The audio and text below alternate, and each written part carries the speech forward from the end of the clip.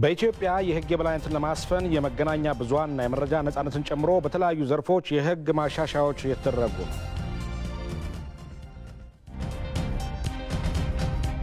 በዲሞክራቲክ ሪፐብሊክ ኮንጎ ባለፈው እሁድ የተካሄደው ምርጫ ጥሩ በሚባል መልኩ መካሄዱን የአፍሪካ ህብረት አስታወቀ። የሚሉት ከሳብ ዜናዎቻችን መካከል ግንባር ቀደሞች ናቸው።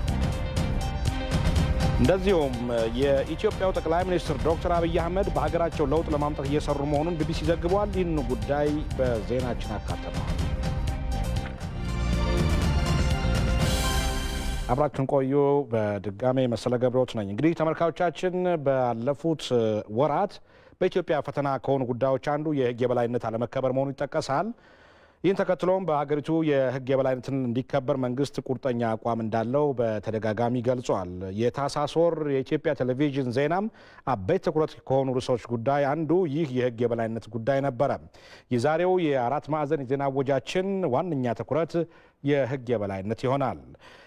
በዚህ የዜና ወጃ የሰብአዊ መብት አያያዝ፣ የመገናኛ ብዙሃንና የመረጃ ነጻነት አዋጅ፣ የበጎ አድራጎት ድርጅቶች እና የጸረ ጥላቻ ንግግር ህግ ዝግጅቶችን የተመለከቱ ዜናዎችንም ተካተዋል። አብራችሁን ቆዩ።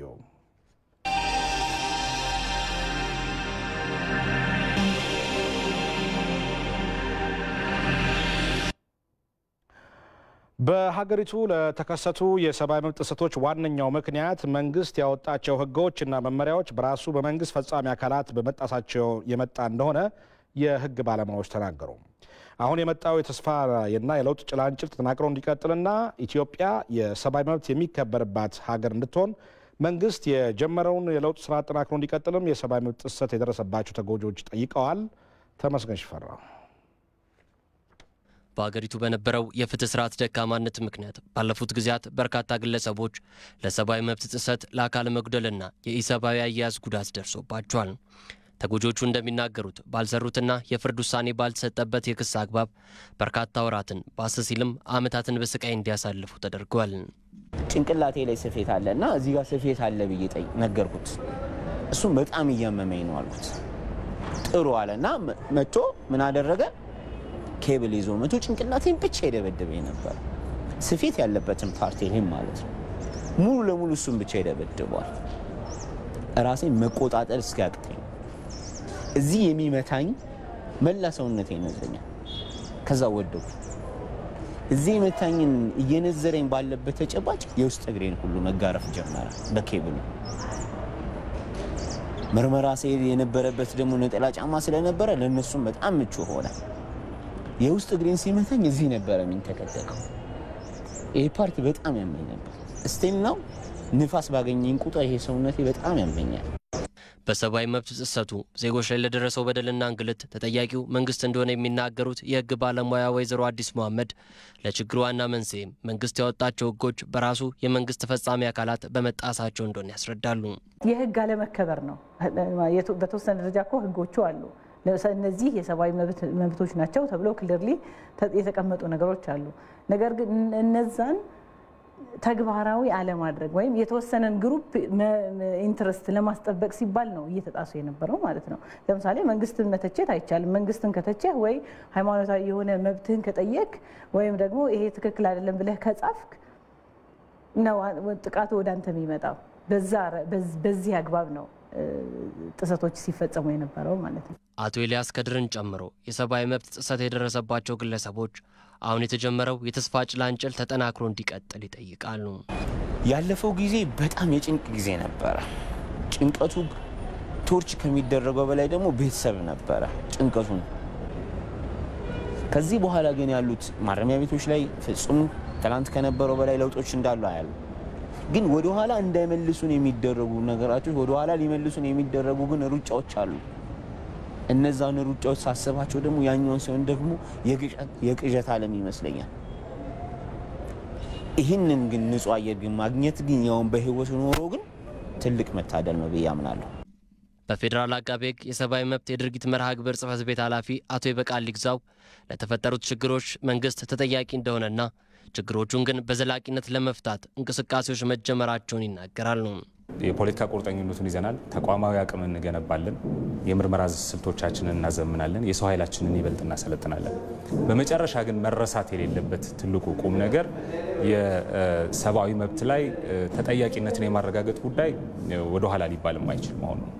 ስለዚህ አሁን በጀመርነው መልኩ ማንኛውም የሰብአዊ መብት ጥሰት የሚፈጽም አካል ከህግ ተጠያቂነት ሊያመልጥ እንደማይችል ግልጽ አድርጎ ማስመር ያስፈልጋል ማለት ነው። ከሰብአዊ መብት ጋር በተያያዘ ሀገሪቱ የተቀበለቻቸውን ዓለም አቀፍ ድንጋጌዎችን ጨምሮ በሀገሪቱ ህገ መንግስት የተቀመጠውን የዜጎችን ሰብአዊ መብት ለማስከበር ከመንግስት ቆራጥ እርምጃ እንደሚጠበቅም ባለሙያዎች ይናገራሉ። በ2001 ዓመተ ምህረት የወጣውና አሁንም በስራ ላይ ያለው የበጎ አድራጎቶች ድርጅቶች አዋጅ በተለያዩ ባለሙያዎች ቅሬታ ይነሳበታል። አዋጁ በአሁኑ ወቅት ተሻሽሎ ለተወካዮች ምክር ቤት ተመርቷል። በዚህ ጉዳይ ላይ ባልደረባችን ሰመረ ምሩጽ ያጠናቀረው ዘገባ አለ። በ2001 የወጣው የበጎ አድራጎት ድርጅቶች አዋጅ በመንግስት የተለያዩ መነሻ ምክንያቶች ቢቀመጡለትም በባለሙያዎችና በዘርፍ ውስጥ ባሉ ድርጅቶች ግን አፋኝ በሚል ይነሳል። የበጎ አድራጎት ድርጅቶች ተግባር ከመብት ማስከበር ሙግቶች ያራቀ አገልግሎት ላይ ካልሆነ በስተቀር የዲሞክራሲና ሰብአዊ መብት ላይ ያላቸውን ተሳትፎም በእጅጉ የቀነሰ በሚልም ይሞገታል። በዲሞክራሲ ስርዓት ግንባታ ውስጥ እንዳይሳተፉ፣ በሰብአዊ መብት ትምህርት ማስፋፋት ግንዛቤ ማሳደግ ስራ ውስጥ እንዳይሳተፉ፣ በመልካም አስተዳደር ስራ ውስጥ እንዳይሳተፉ፣ የፍትህ አካላትን በማጠናከር ስራ ውስጥ እንዳይሳተፉ፣ ሌላ ቀርቶ የአካል ጉዳተኞችና የሴቶች መብትን እንኳን በሚመለከት እዛ ላይ እንዳይሰሩ ገደብ የሚያስቀምጥ ነው። ሲሲአርዲ በስሩ የተለያዩ ፎረሞች ነበሩት። ከመልካም አስተዳደር ጋር የተገናኙ የመልካም አስተዳደር ፎረም ነበረ። ይሄን መድረክ ሲሰራው የነበሩት ከምርጫ ጋር ተያይዞ የነበሩ ስራዎች እንደዚሁም ደግሞ የመልካም አስተዳደርን በኢትዮጵያ ከማስፋፋት አኳያ መንግስትን የመደገፍ ስራዎች እነዚህ ሁሉ ከመብት ተሟግቶ አኳያ ስንሰራቸው የነበሩ ስራዎች እንዳይሰሩ አዋጁ በግልጽ ያስቀመጠውና የከለከለው ጉዳይ ነው። ለ10 ዓመት ያህል በስራ ላይ በዋለው አዋጅ በተለይም የበጎ አድራጎት ድርጅቶች የፋይናንስ ምንጭ ላይ ያተኮረ ነው። በአዋጁ በተለይ ሰብአዊ መብት ላይ የሚሰሩ ድርጅቶች የገቢ ምንጫቸውን 90% ከሀገር ውስጥ እንዲሰበስቡ ያስገድዳል። ይህ ግዴታ ታዲያ በአብዛኛው በውጭ ሀገር በሚገኙ ድጋፎች ላይ ተመስርቶ የነበሩትን የበጎ አድራጎት ድርጅቶችን ወደ መፍረስ ደረጃ ያደረሰ ሆኗል።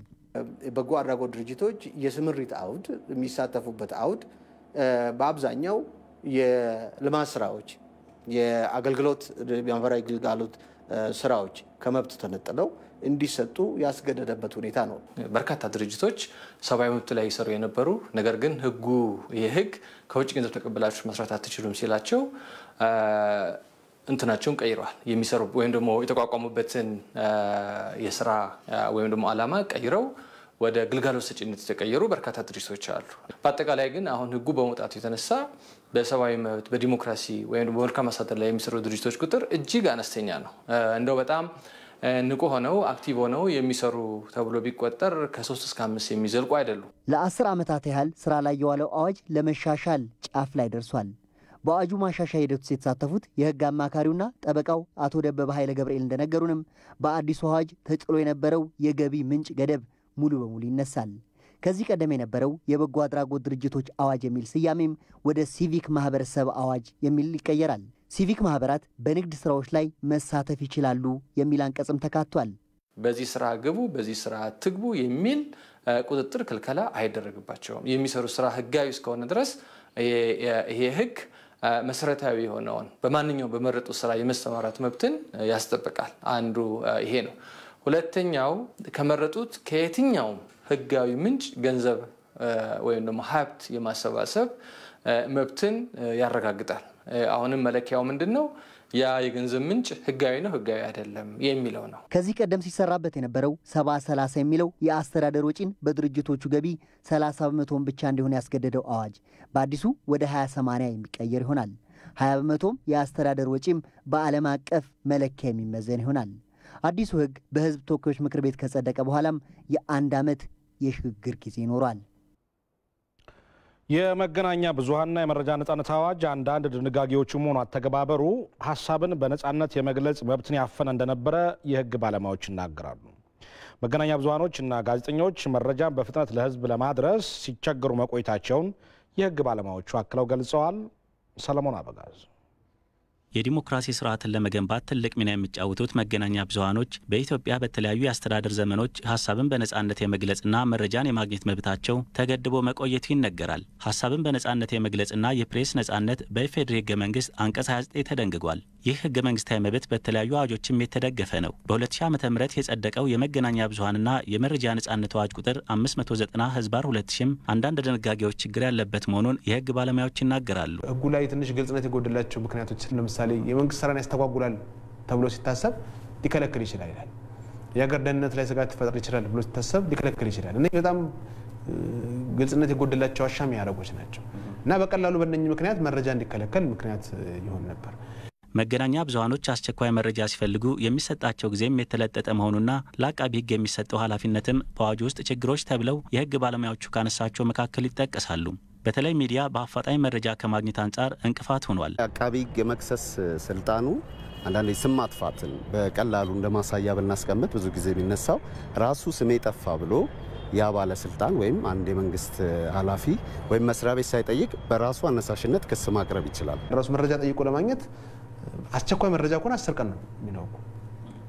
በተለይ ይሄ ለመገናኛ ብዙሃን ባለሙያዎች አስቸጋሪ ነገር ነው። በ10 ቀን ውስጥ 10 ቀን በጣም ረጅም ጊዜ ነው። አስቸኳይ መረጃ ከሆነ ወዲያውኑ ካልተገኘ በስተቀር ከ10 ቀን በኋላ የሚኖረው የሚዲያ ቫልዩ በጣም አነስተኛ ነው የሚሆነው።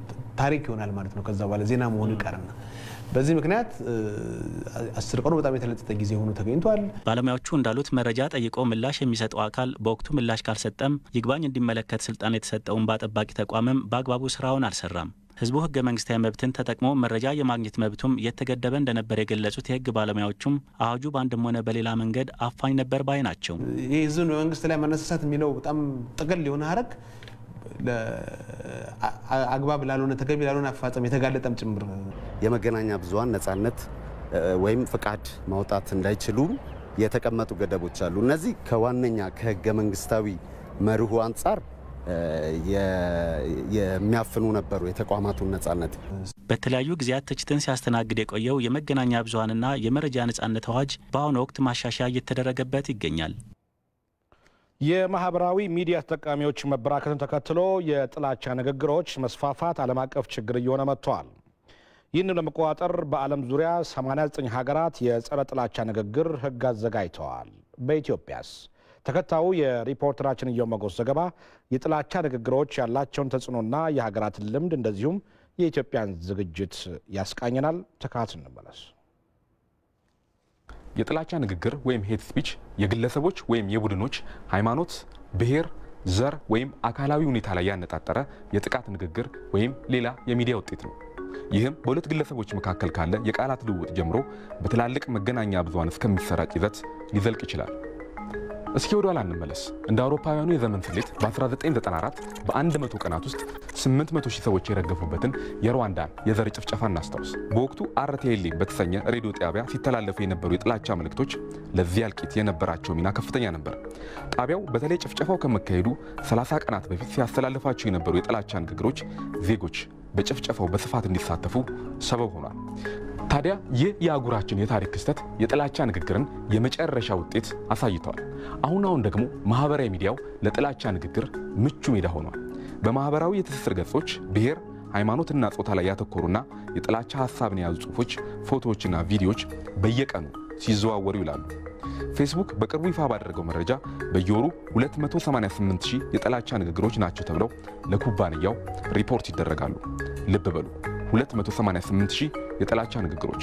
በተጨማሪም እንደ አውሮፓውያኑ የዘመን ስሌት በ2018 3 ወራት ብቻ 2.5 ሚሊዮን የጥላቻ ንግግሮች በፌስቡክ እንዲወገዱ መደረጋቸውን መቀመጫውን አሜሪካ ያደረገው ፎርቹን የተሰኘ መጽሔት አስነብቧል። ታዲያ 89 ሀገራት ወይም በዓለም ላይ ካሉ ሀገራት 45 በመቶ የሚሆኑት የጥላቻ ንግግርን ለመከላከል ያለመ ህግ አውጥተው እየተገበሩ ነው። አውስትራሊያ፣ ህንድ፣ ቤልጂየም፣ ፈረንሳይ፣ ጃፓን እንዲሁም አሜሪካን ጨምሮ ሌሎች በርካታ ሀገራት የጥላቻ ንግግርን የሚከላከሉበት ህግ ቢኖራቸውም የጀርመን ግን ይለያል።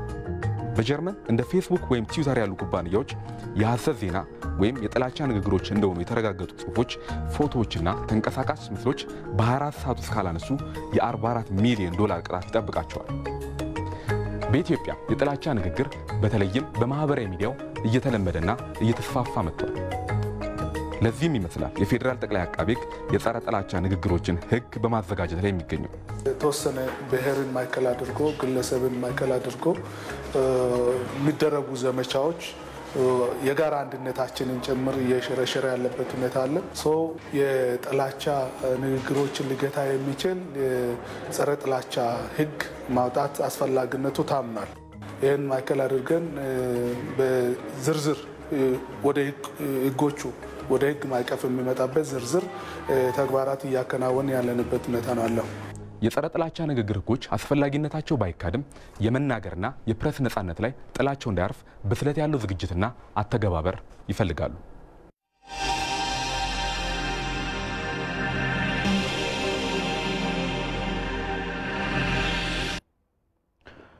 የኢፌዴሪ የውጭ ጉዳይ ሚኒስትር ዶክተር ወርቅነህ ገበየሁ የቻይና አቻቸውን ዋንግ ይን በጽህፈት ቤታቸው ተቀብለው አነጋግረዋል። ኢትዮጵያ ከቻይና ጋር ያላትን ስትራቴጂካዊ ግንኙነት አጠናክራ እንደምትቀጥል ዶክተር ወርቅነህ ገበየሁ ተናግረዋል። ዋንግ ይ በበኩላቸው ደግሞ የቻይናን ግንኙነት የጊዜን ፈተና ያለፉ በጠንካራ መሰረት ላይ የተመሰረተ ነው ብለዋል። በዚህ ጉዳይ ላይ ይህንኑ በውጭ ጉዳይ ሚኒስቴር ተገኝቶ ጉዳዩ የተከታተለው ሪፖርተራችን ቶማስ ኃይሉ ተጨማሪ መረጃ ሊሰጠን እዚህ አጠገቤ ይገኛል። እንደምን ዋልክ ቶማስ? እንደምን ዋልክ መሰለ። ዛሬ ሁለቱ የውጭ ጉዳይ ሚኒስትሮች ምን አሉ? እንግዲህ እንደሚታወቀው የኢትዮጵያና የቻይና ግንኙነት በኢኮኖሚው እንዲሁም በፖለቲካ ዘርፍ ላቅ ያለ ደረጃ ላይ እስኪደርስ ድረስ ማለትም 2009 ዓ.ም ሁሉን አቀፍ ወይንም ደግሞ የጋራ ስምምነታቸው ከፍተኛ የሆነበት አጋጣሚ እስኪፈጠር ድረስ ከዛ ቀደም 1962 ላይ ነበር እነዚህ ሀገራት በትብብር ለመስራት እንዲሁም ደግሞ ግንኙነታቸውን የጀመሩት ማለት ይቻላል። እና እንግዲህ ዓለም አቀፍ ግንኙነታቸውን እነዚህ የቻይና ከብዙም ሀገራት ጋር ግንኙነት የማትፈጥርበት ይሄ ሁሉን አቀፍ ግንኙነት ከኢትዮጵያ ጋር መመስረቷም የተለያዩ ኢንተረስት ወይንም ደግሞ የተለያዩ ፍላጎቶች ኢትዮጵያ ላይ ቻይና አላት።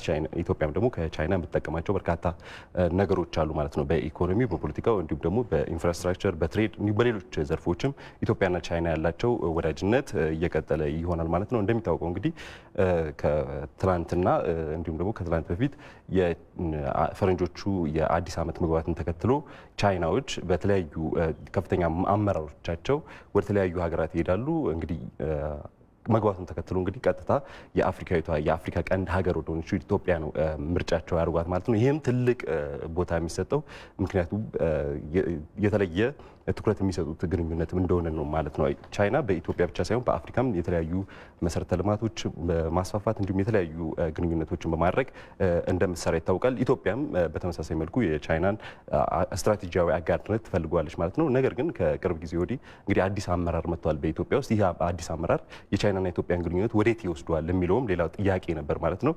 ነገር ግን ዶክተር ወርቅነህ ገበየሁ ጠይቀናቸው ነበረ።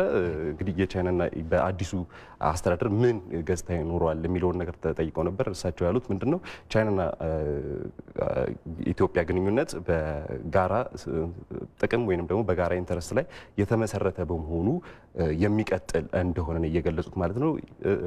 ዋንግ ይህም ደግሞ ተናግረው ነበር። እሳቸው ምንድነው ያሉት የጊዜን ፈተና ቀደም ሲል እንዳልኩ ማለት ነው የጊዜን ፈተና ወይንም ደግሞ የጊዜን ችግሮች የሚሻገር ግንኙነት ነው፣ በቀጣይም ተጠናክሮ ይቀጥላል ብለዋል ማለት ነው። አመሰግናለሁ ቶማስ። አመሰግናለሁ መሰለ። ወደ ውጭ ዜናዎች ልለፍ።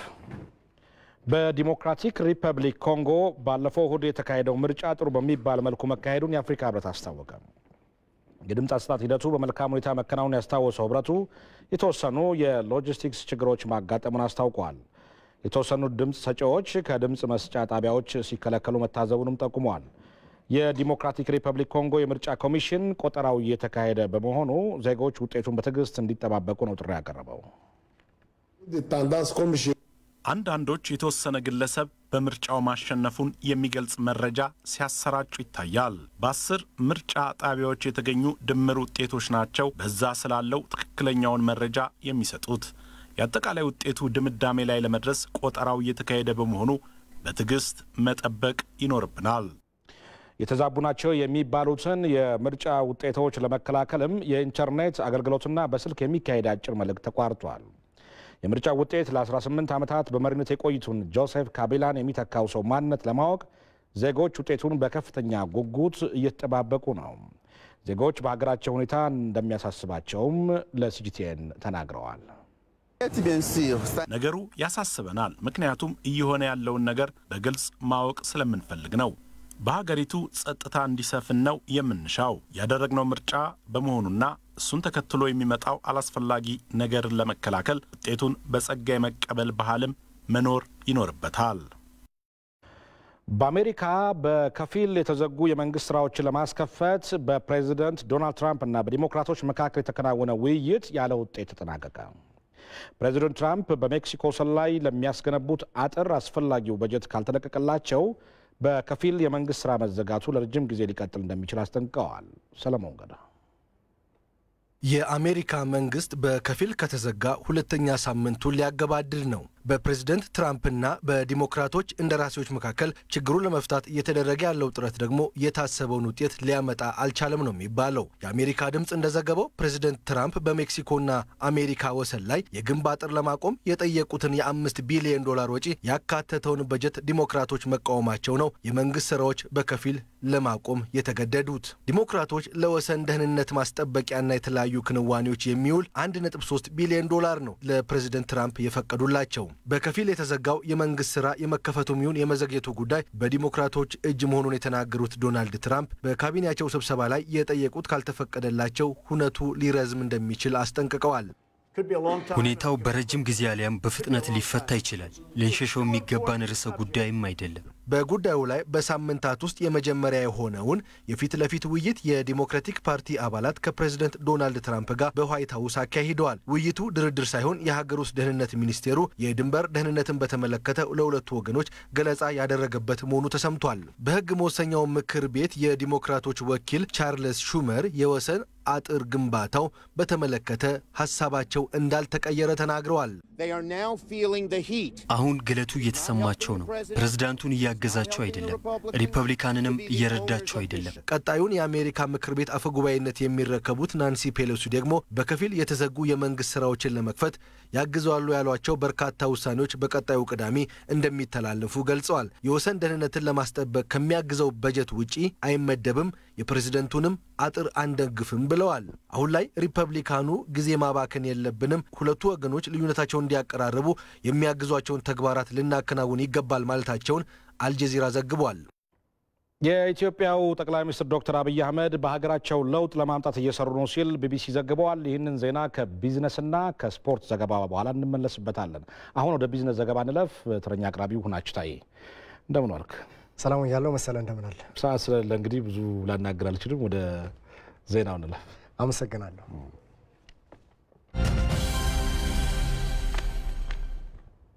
እንደምን ዋላችሁ ተመልካቾች። ከሰዓቱ የቢዝነስ ዘገባዎች ጋር ሁናችሁ ታዬ ነኝ።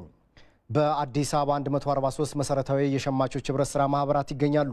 እነዚህ ማህበራት ዝቅተኛ ገቢ ላላቸው የህብረተሰብ ክፍሎች መሰረታዊ ፍጆታ እቃዎችን በተመጣጣኝ ዋጋ በማቅረብ በኩል አስተዋጽኦአቸው ከፍተኛ መሆኑ ይገለጻል። ይሁን እንጂ ውጤታማ ያልሆኑና ቅሬታ የሚነሳባቸው ሸማች ህብረት ስራ ማህበራትም አሉ። ሂሩት አልታሰብ በዚህ ጉዳይ ያጠናቀረችው ዘገባ አለ። እሱን ተከታትለን እንመለስ። ሸማች ህብረት ስራ ማህበራት ዋና ተግባር ለህብረተሰቡ መሰረታዊ ፍጆታዎች የሚውሉ ሸቀጣ ሸቀጦችን ማቅረብ ነው። በአዲስ አበባ በአዲስ ከተማ ክፍለ ከተማ ወረዳ 8 የሚገኘው ደራሽ መርካቶ የሸማቾች ህብረት ስራ ማህበር በወረዳው ውስጥ ሱፐርማርኬት፣ ወፍጮ ቤቶችና ሌሎች የህብረተሰቡ መገልገያዎችን በስሩ ያስተዳድራል።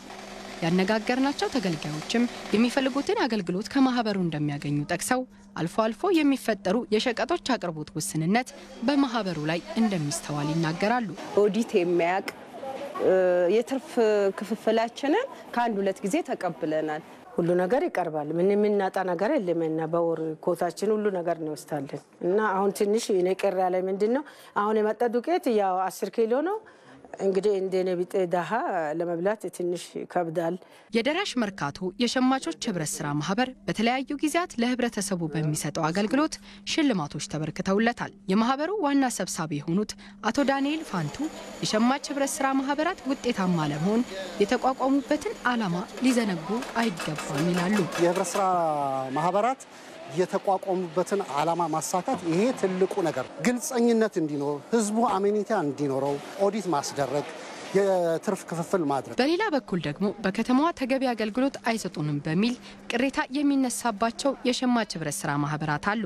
ከነዚህም መካከል በፋና ቦሌ ሸማቾች ህብረት ስራ ማህበር ስር የሚተዳደረው የሻላ መናፈሻ አንዱ ነው። ስለ ሻላ ሪፖርት ሲቀርብ በኦዲተር ሲቀርብ አይቻላልም። ሱቆች አሉ፣ የተዘጉ ሱቆች ቢያንስ 2 ዓመት ከምናምን ሆኗቸዋል። ውስጡ እህል አለው፣ የተቀመጡ ነገሮች አሉና ወይ ተከራይቶ ለህብረተሰቡ አገልግሎት አልሰጡም። በፊት በኪራይ ነበር የሚሰጡት። ሻወር ቤት የነበረ ቆንጆ ማሞቂያ ያለው ሎከር ያለውና የነበረ ዘመናዊ ቤት አፈረሱት። ሳውናና ስቲም እንሰራለን ብለው 3 ዓመት ሆነው። የፋና ቦሌ ሸማቾች ህብረት ስራ ማህበር የቦርድ አባልና የሂሳብ ባለሙያ የሆኑት አቶ ተክለ ብርሃን ኪሮስ ችግሮቹ የተፈጠሩት ማህበሩ ተቀናጅቶ ስለማይሰራ ነው ይላሉ። ስራና ሰራተኛ ማኔጅመንቶችን አለመሄድ ነው ችግራችን። የ2010 አልተሰራም ነበረ። እሱም በአስቸኳይ ስሩ ተባለ። ጠቅላላ ከየማዕከላቱ የሂሳብ ባለሙያተኞችን አምጥተን ሂሳብ እንዲሰራ አድርገናል። ግን በየመሀሉ ግን ችግሮች አሉ። ሱቆቹስ ተዘግተው ለምንድን ነው የተቀመጡት? እዚህ ያሉትን እንጀራ ጋጋሪ አንድ ለእንጀራ ለመጋገር ነበረ፣ ለህብረተሰቡ ተደራሽን ለማድረግ ነበረ። ግን አላገኘንም። ሰው ጨረታ ስንት ጊዜ አወጣ፣ አላገኘንም። የወረዳው ህብረት ስራ ጽህፈት ቤት ኃላፊ የሆኑት አቶ ወርቅ አገኘሁ ደርበው በበኩላቸው ችግሮቹን ለመፍታት መግባባት ላይ ደርሰናል ይላሉ። ህብረተሰቡ የሚጠቀምበትን ሁኔታ ለመስራት ከክፍለ ከተማው ንግድም ህብረት ስራ ጽህፈት ቤትም ከወረዳውም ከዋና ስራ አስፈጻሚ እስካለው አጠቃላይ ይህን የሚመራው አካል ተግባብተን የወጣንበት ሁኔታ ነው ያለው። ኢቲቪ በቦታው ተገኝቶ ቀረጻ ባደረገበት ወቅት በሻላ መናፈሻ ውስጥ የሚገኙ የመታጠቢያ አገልግሎት መስጫዎች ውስጣቸው የፈረሰና አገልግሎት የማይሰጡ እንደሆነና በማህበሩ ስር የሚተዳደሩ ሱቆችም ያለ ስራ ተዘግተው እንዳሉ መታዘብ ችሏል። ተመልካቾች ከህብረት ስራ ማህበራት ጋር በተያያዘ ደግሞ አሃዛዊ መረጃዎችን ሊያደርሰን ጌታቸው ባልቻ ስቱዲዮ ይገኛል። ጌታቸው መቀጠል ትችላለህ። አመሰግናለሁኝ። እንግዲህ በአዲስ አበባ 143 ሸማች የህብረት ስራ ማህበራት ይገኛሉ። ከ2000 ዓመተ ምህረት ጀምሮ ነው እነዚህ ሸማች ህብረት ስራ ማህበራት እንግዲህ የተመሰረቱት። በዚህ ዓመታት ውስጥ አንድ ሸማች ህብረት ስራ ማህበራት ፈርሷል። በሱ ምትክ ደግሞ ሌላ ሸማች ማህበራት ተመስርቶ ያው ቁጥሩ አሁንም ድረስ 143 ላይ ነው የሚገኘው። እንግዲህ ሲመሰረቱ እነዚህ ሸማች ህብረት ስራ ማህበራት በ2000 ዓመተ ምህረት ማለት ነው 214,000 አባላትን ይዘው ነው። በዚህ ዓመት ላይ አሁን ላይ 313,000 አባላት ይዘዋል እነዚህ ሸማች ህብረት ስራ ማህበራት ማለት ነው። እንግዲህ በ2000 ዓመተ ምህረት ሲመሰረቱ እነዚህ 143 ሸማች ህብረት ስራ ማህበራት 84 ሚሊዮን ብር ካፒታል ነበራቸው። 2011 ላይ ይሄ ካፒታላቸው ግማሽ ቢሊዮን ብር ወይም 525 ሚሊዮን ብር ደርሷል ማለት ነው።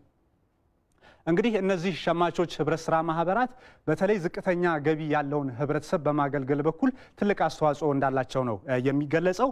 የግብርናና የኢንዱስትሪ ምርቶችን በማቅረብ በኩል የመዝናኛና ክበብ አገልግሎትን ይሰጣሉ። እንዲሁም መንግስት ከውጭ በድጎማ የሚያስገባቸውን እንደ ስኳር፣ ዘይትና የስንዴ ዱቄት ያሉ ምርቶችን ለህብረተሰቡ በተመጣጣኝ ዋጋ እያቀረቡ ይገኛሉ ማለት ነው። እንግዲህ እነዚህ ሸማቾች በአዲስ አበባ የሚገኙ ሸማቾች ህብረት ስራ ማህበራት እንግዲህ የተለያዩ ችግሮች እንዳሉባቸው ይነሳሉ። የአስተዋጽኦአቸውን ያህል ማለት ነው። የካፒታል እጥረት፣ ዘመናዊ አሰራር አለመኖር፣ ከዚህ በተጨማሪ ደግሞ ብልሹ አሰራር ከዚህ ከሙስና ጋር ተያይዞ በርካታ ችግሮች እንዳሉባቸው ይነሳል። ለበርካታ ዓመታትም ኦዲት ያልተደረጉ ሸማቾች ህብረት ስራ ማህበራት እንዳሉ ነው የሚገለጸው። ከዚሁ ከሸማቾች ህብረት ስራ ማህበራት ጋር በተያያዘ ደግሞ ተጨማሪ መረጃ እንዲሰጡን የከተማዋን ህብረት ስራ ማህበራት ኤጀንሲ ምክትል ዋና ዳይሬክተር አቶ ሲሳይ አረጋን እዚህ ስቱዲዮ ጋብዘናል። አቶ ሲሳይ እንኳን ደህና መጡ። እንኳን ደህና ቆየ። ቀደም ሲል እንግዲህ መረጃዎችን ለመከታተል እንደሞከርነው በተለይ የሸማቾች ህብረት ስራ ማህበራት ዝቅተኛ የህብረተሰብ ክፍሎችን በማገልገል በኩል የራሳቸውን ሚና እየተወጡ ነው የሚገኙት። ነገር ግን ማህበራት የሚነሱባቸው ችግሮች አሉና እነዚህን ችግሮች ለመፍታት ኤጀንሲው ምን እየሰራ ነው? በመሰረታዊነት ችግሮች የሚጠቃቀሱ ችግሮች እዚህም እዛም አሉ። የሉም ብሎ መካዳ አስቸጋሪ ነው የሚሆነው። እነዚህ ችግሮች ደግሞ መቅረፍ የምንችለው በዋናነት ጥናት ላይ በመመስረት ነው። እነዚህ ችግሮች ሊያቃሉ ይችላሉ የሚል መፍትሄዎች ከማስቀመጥ አንጻር ስንገባ የመመሪያ ጉድለት ነበራቸው። ጥናቱ ያሳየን መመሪያ ካለማወቅ የሚፈጠሩ ስህተቶች ነበሩ። እነዚህን ከመመሪያ እጥረት የሚፈጠሩ ስህተቶችን ለመሻገር በ2010 ዓመተ ምህረት 4 ያህል መመሪያዎች ፕሪንት እስከ ማስደረግ ደርሰን ግንዛቤ መፍጠር ስራ እየሰራን ያለ ነው። በዘንድሮም 7 የተለያዩ መመሪያዎች እነዚህ ድራፍታቸው ተጠናቆ አሁን ወደ ህትመት ሊሸጋገሩ ተቃርበው ነው ያሉት ማለት ነው። ከዚህ በተጨማሪ ግን በጥናት መመስረት አለበት ስንል ጥናቱ ያሳየን መሰረተ ሰፊ ጉዳዮች አሉ። ወርደን እስከታች ድረስ እያንዳንዱ መሰረታዊ ሸማች ህብረት ስራ ማህበር ላይ ያለው ችግር በዝርዝር ባለሙያ መድበን የማጥናት ስራ ሰርተናል። ችግሮች ባሉበት አካባቢ የተለየ ድጋፍ እንዲሰጥና አስፈላጊ የሆነ ክትል እንዲደረግ ትኩረት ሰጥተን እየሰራን ነው ያለነው። ከዚህም ባለፈ የአዲስ አበባ ከተማ አስተዳደር ንግድ ቢሮ በወሰደው አቅጣጫ መሰረት በቅርብ ጊዜ ተወርዶ እያንዳንዱ መሰረታዊ ሸማች ህብረት ስራ ማህበር ያለበት ቁመና ምን ይመስላል የሚል ዝርዝር ጉዳይ የማጥራት ስራ ተሰርቷል። ያንን ፊድባክ ሰብስበን በጋራ የመገምገም ሂደት ላይ ነው ያለነው ማለት ነው። ምናልባት አቶ ሲሳይ ለአመታት ኦዲት ያልተደረጉ ሸማች ማህበራት አሉና በተለይ ችግሩን ለመፍታትና ተጠያቂነትንም ለማስፈን እንደ ኤጀንሲ ምንድነው እየተከናወኑ ያሉ ስራዎች ይሄን ማጠር አድርገው ቢገልጹልኝና ወደ በዓል ዝግጅታችሁ ብንመጣ። ተቋሙ እንደ ተቋም ከተመሰረተ አሁን ሁለተኛ አመቱ ነው። በአዋጅ 985 2009 የተቋቋመ ነው። ከ2009 ሐምሌ ጀምሮ አሁን ሁለተኛ አመቱ ይዞ ነው ያለው። ከዛ በፊት በነበሩት ዘመናት የኦዲት ጉለት ነበር ብሎ ማስቀመጥ የተሳሳተ አይደለም፣ ትክክለኛ ነው። ኦዲት አልተደረገም ማለት ነው አንድ ህብረት ስራ ማህበር የአባላት ተጠቃሚነት ጥያቄ ውስጥ ማስገባት ማለት ነው። ስለዚህ የአባላት ተጠቃሚነት የተረጋገጠ ከሆነ ማህበራት አመታዊ ስርዓት ተጠብቆ ኦዲት መደረግ መቻል አለባቸው። ይሄን ጉለት ለማስተካከል በ2010 የተሻለ አፈጻጸም ላይ ደርሰን 59% ያህል ካሉት መሰረታዊ ሸማች ህብረት ስራ ማህበራት የገንዘብ ቁጠባ ሌሎችንም ጨምሮ 59% ያህል ማስተናገድ በጣም ሰፊ የሆኑ ቁጥራቸው ከፍተኛ ቁጥር ያላቸው በአሁን ሰዓት እስከ 11000 መሰረታዊ ህብረት ስራ ማህበራት አሉ። ኦዲት የሚያነጣጥረው 143 መሰረታዊ ሸማች ላይ ብቻ ሳይሆን እነዚህ 11000 ያህል በቁጥር የተዘረዘሩ የህብረት ስራ ማህበራት አሉ። በእነዚህ ማህበራት ላይ ኦዲት ተደራሽ ለመሆን ተቋሙ እንደ ተቋም ባልወጣበት ወቅት በስራ ሂደት ደረጃ በንግድ ቢሮና በንግድ ጽህፈት ቤት ስር ነበር የነበረው። በጥቂት ባለሙያዎች ነበር የሚንቀሳቀሰው። ስለዚህ አሁን ዘንድሮ የተለየ አቅጣጫ ተከትለን እየሄድን ነው። አንድ ባለሙያ ማሟላት ስራ እየሰራን ነው። ባለሙያ ሊይዝ የሚችል መዋቅር ስለተከፈተ በሱም የተሻለ እንቅስቃሴ አለ። ከዚህ ባሻገር ባለሙያ ብናሟላም እንኳን ላንደርስባቸው እንችላለን ብለን በለየናቸው ኤሪያዎች ላይ የኦዲት በአውትሶርሲንግ መከናወን አለበት ብለን ስላሰብን የአውትሶርሲንግ መመሪያውን ጨርሰን አውጥተን በቅርብ ጊዜ ውስጥ ተግባራዊ ልናደርገው ተቃርቧል የሚል ሙሉ ሀሳብ ለማስቀመጥ ፈልጋለሁ። የመጨረሻው ጥያቄያችን ግን ከበዓል ጋር ተያይዞ አሁን ምንድነው የተደረገው ቅድመ ዝግጅት? ከበዓል ጋር ተያይዞ ያው ህብረተሰቡ በበዓል ሰሞን የፍጆታ እቃዎች በስፋት ሊገቡለት እንደሚገባ ያው ነባራዊ ሁኔታው ያስረዳል። ይህን መሰረት አድርጎ አጠር ያለ ዕቅድ አዘጋጅተን ከባለድርሻ አካላት ከታች ካሉ ጽህፈት ቤቶች ኃላፊዎች ጋር የጋራ መግባባት ላይ ደርሰን በቅዱ ተግባብተን ከ15 ቀን ጀምሮ በዓል መሰረት ያደረጉ አቅርቦቶች በስፋት እንዲገቡ አድርገን ከክልል ካሉ አምራች ህብረት ስራ ዩኒየኖች ጋር ትስስር በመፍጠር ጤናማ የሆነ ትስስር ፈጥረን እዚህ ያለው ሸማች የህብረት ስራ ማህበራት ከአምራች የህብረት ስራ ማህበራት በሚደረግ ቅብብሎች በአሁን ሰዓት በዓልን መሰረት ያደረጉ ጤፍ በዓልን ተከትሎ ብቻ በአመት ያደረግነው እስካሁን ከ50,000 የበለጠ ቢሆንም በዓልን ተከትሎ ከ6,100 በላይ ኩንታል ጤፍ ማስገባት ችለናል። 190,100 ያህል እንቁላል መግባት የቻለበት ከ198,000 ሊትር ያላነሰ ፈሳሽ ዘይት የገባበት ቅቤ ወደ 10,160 ኪሎ ግራም ቅቤ ማስገባት የቻልንበት የስጋ ከብቶችም ከሎሚ አዳማ የገበሬዎች ህብረት ስራ ዩኒየን አሁን እዚህ ባለሁበት ሰዓት ግብይት እየተካሄደ ነው ያለው። የመጀመሪያ እይታ አደረግን። ዛሬ ግብይት ይፈጸማል። ቅዳሜ ወደ አዲስ አበባ እንቀሳቀሳሉ። 1200 በሬዎች በህብረት ስራ አማካይነት መግባት አለባቸው ብለን አስበን ሌሎችም የኢንዱስትሪ ምርቶች በስፋት እየገቡ ነው። ይህን ለማሳለጥ እንዲቻል ህብረተሰቡ ጠዋት ከቤቱ ሲወጣና ማታ ከስራ ሲመለስ ተገላጭ ግልጽ በሆኑ አካባቢዎች ላይ የባዛር ፕሮግራም ከፍተን በሁሉም ወረዳዎች ላይ ማለት በሚቻል አግባብ ባዛር እየተካሄደ ነው ያለው። ስለዚህ በቂ የሆነ ዝግጅት ተደርጓል። በቂ የሆነ ዝግጅት አለ የሚል ሀሳብ ማስቀመጥ እፈልጋለሁ። አቶ ሲሳይ አረጋ እዚህ ስቱዲዮ ተገኝቶ ለሰጡ ማብራሪያ ከልብ አመሰግናለሁ። መልካም ጊዜ፣ መልካም በዓል ይሁንልዎት። እኔም እጅግ አመሰግናለሁ።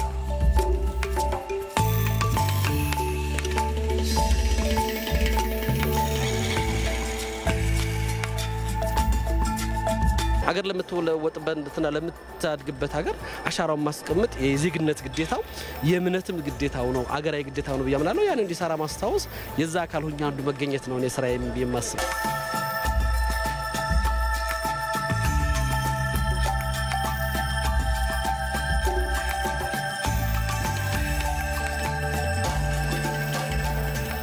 ግብር ካልተከፈለ ራሳችን ችለን ኮርተን ራሳችን ቀና አድርገን እንድንሄድ አንችልም።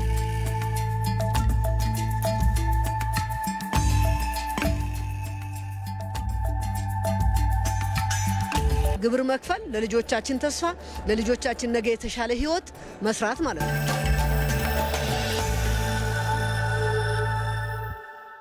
የቢዝነስ ዘገባችን እንደቀጠለ ነው የሚገኘው። ከበዓል ገበያ ጋር መርካቶ አካባቢ ተገኝታ የነበረው ባልደረባችን ሂሩት አልታሰብ ተጨማሪ መረጃዎችን ልሰጠን እዚህ ስቱዲዮ ትገኛለች። ሂሩት እንደምንዋልሽ? በመርካቶ አካባቢ የነበረውን የገበያ እንቅስቃሴ አጠር አድርገሽ ለተመልካቾቻችን መረጃዎችን አድርሽ። አመሰግናለሁ ናቸው። መርካቶ እንግዲህ የበዓል ገበያው ድባቡ በጣም ደመቅ ብሏል።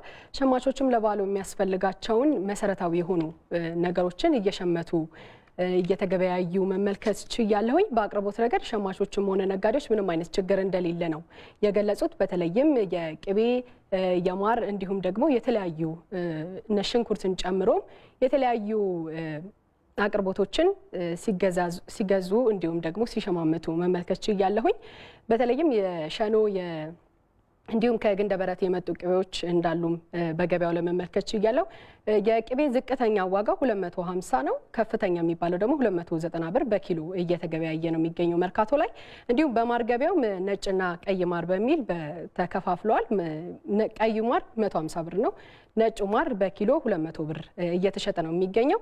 ከነዚህ ከመሰረታዊ ፍጆታዎች በተጨማሪም ሌሎች የአልባሳትን ገበያም ለመዳሰስ ሙከራ አድርጌ ነበር።